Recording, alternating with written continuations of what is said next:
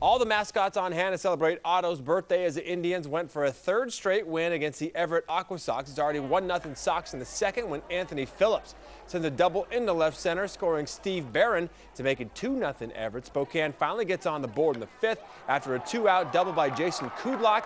Jeffrey Castillo follows with a double of his own to deep center, the catcher from the Dominican Republic with 2 hits on the night. The Indians right back at it in the sixth with runners on the corners. Andrew Clark grounds out the short, but that's good enough to plate Mike Olt with the tying run. Kevin Rodlin is the next batter, and he sends a base hit through the hole and left. That brings in Daniel Lima for the go-ahead run. The Indians add 3 more in the seventh and stretch their winning streak to 3 games with a 6-2 win.